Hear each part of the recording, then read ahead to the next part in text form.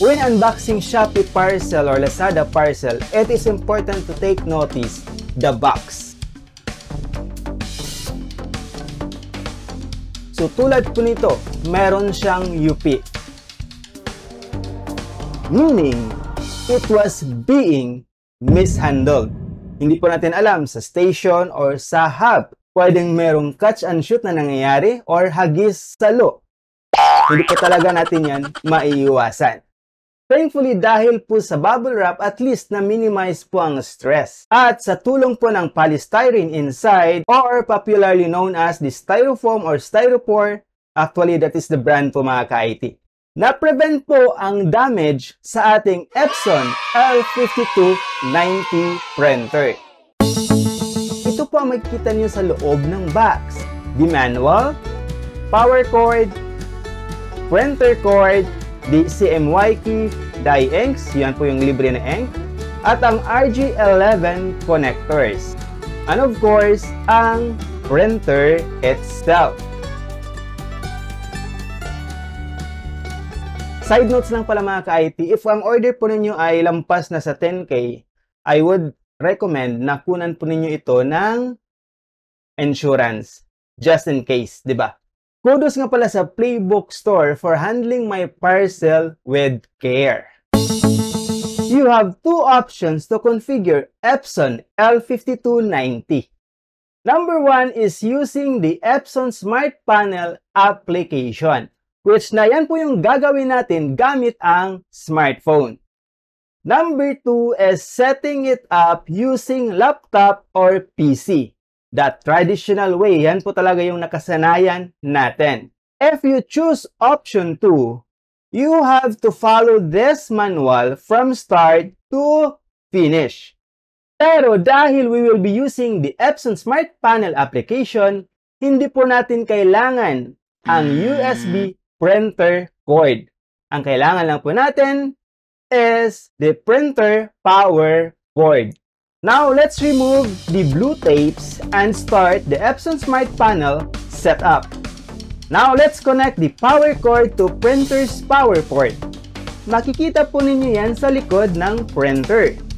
Plug na po natin ang ating printer sa ating power outlet. Press the power button. Now, it will start to load. Then, select language. English lang po yung pipiliin natin. We will be using the Epson Smart Panel setup. So, mag-yes po tayo dito. You will then see a QR code. In your smartphone, install a QR code scanner kung wala pa. Or kung wala po itong built-in na QR code scanner. Iba po ito mga ka-IT sa Wi-Fi scan QR code. Once installed na, use it to scan the QR code on the printer or on the user's manual. You will be redirected dito. Tap Open, tap the Google Play Store, install the Epson Smart Panel Application. Open. Tap Agree. Okay. Next. Next. Allow only while using this app. You need to share your phone's location mga ka-IT to proceed. So wala pa tayong magagawa dito. Next. Okay. It will now start to search for Epson L5290. If you see this message, it means hindi na-detect ang inyong printer.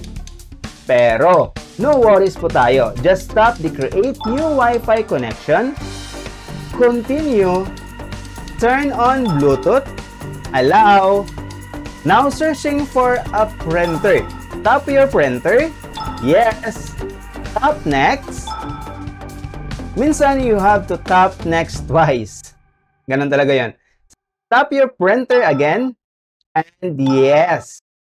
If you encounter this error, just tap next until you see this message. Next. Kapag nakita ninyo ito ulit, just tap Select Create New Wi-Fi Connection. Select either tiles or cards. So, I selected tiles mga ka-IT. Pero, ganun pa rin. The product is not detected or selected. This is my actual experience when I tried to set up Epson L5290 printer using the Epson Smart Panel Application. hindi po smooth ang nangyayari. So you may encounter this same scenario. At this time, I decided to rescan the QR code again and open the Smart Panel application.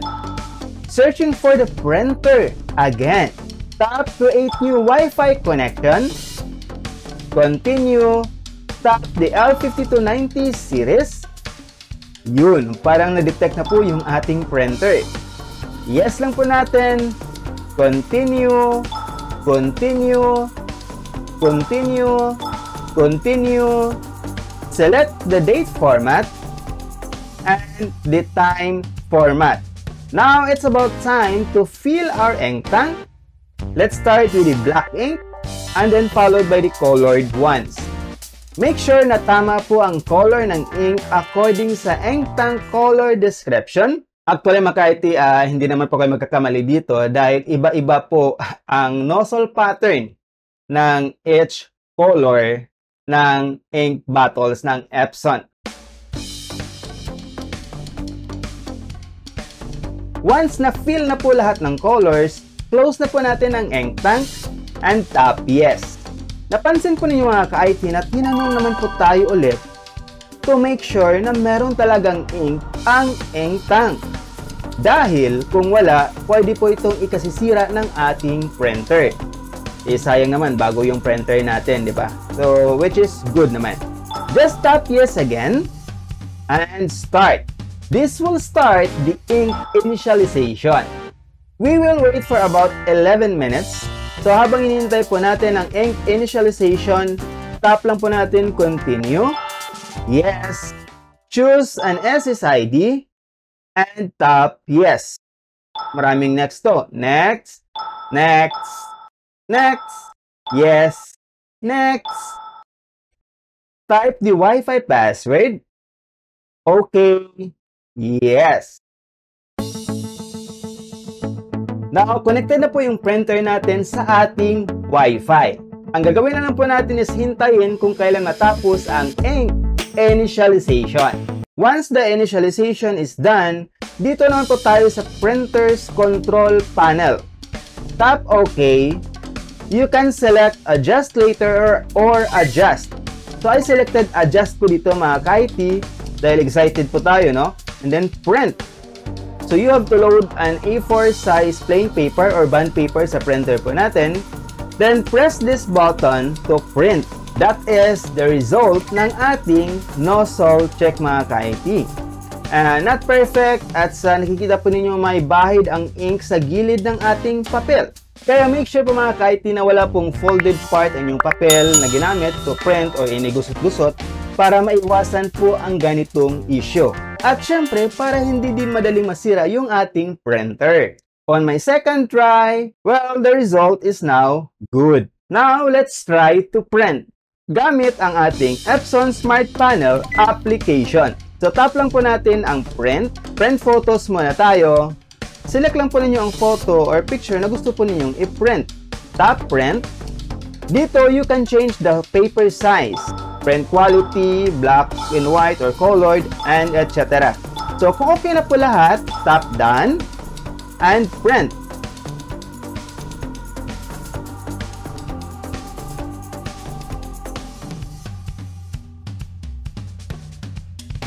There you go mga ka-IT, ang ating panda. Now, document naman po ang i-print natin. Tap print, print documents. Select the document na gusto po ninyong i-print. Tap print. Kung okay na ang lahat ng settings, tap start to print. Wait, cancel ko muna. So, tap the printing range. I tap minus sa end page until na ang value po nito ay naging 1. Para isang page lang po ang ma-print natin. Test print lang naman to, isahin naman po yung ink at yung papel. Ang nangyayari po dito mga ka-IT is we print from page 1 to page 1. So, pwede po natin yung gawin dito sa Epson Smart Panel Application. So, done. Start.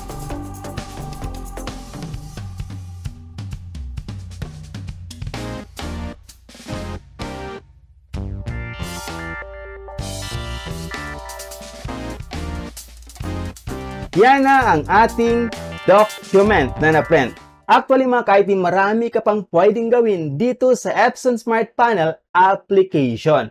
Pwede kang mag-scan dito, mag-photocopy, and even do maintenance like print head cleaning, at marami pang iba. Pero what if na-turn off mo ang inyong printer at na-disconnect na ang phone mo sa Wi-Fi? Ano na ang mangyayari sa Epson Smart Panel Application? Ang una po niyong gawin mga ka-IT is to connect your phone sa inyong Wi-Fi. So open the Smart Panel Application. You will see this. So meaning, hindi pa connected ang Epson Smart Panel Application sa inyong Epson L5290 printer. So to connect, tap the plus icon, create new Wi-Fi connection, continue, turn on Bluetooth, allow, select Epson L5290, next, select Epson L5290 again. I'm not sure kung bakit pa ulit-ulit. So now proceed to Wi-Fi connection settings. Next, make sure na kukonek ka sa same Wi-Fi or sa same Wi-Fi name or SSID kung saan connected ang inyong phone. So dapat kung matagal ka na po sa channel ko mga ka-IT, naintindihan mo na po ito. So, dapat they are on the same network or on the same subnet. Ngayon, tap yes, next, next, yes, next. Now, type your Wi-Fi password. Wait until the Wi-Fi settings is complete. Yun! Wala nang exclamation mark. You can now use Epson Smart Panel Application to print photos, documents, and other things like scanning and photocopy sa inyong Epson L5290 printer.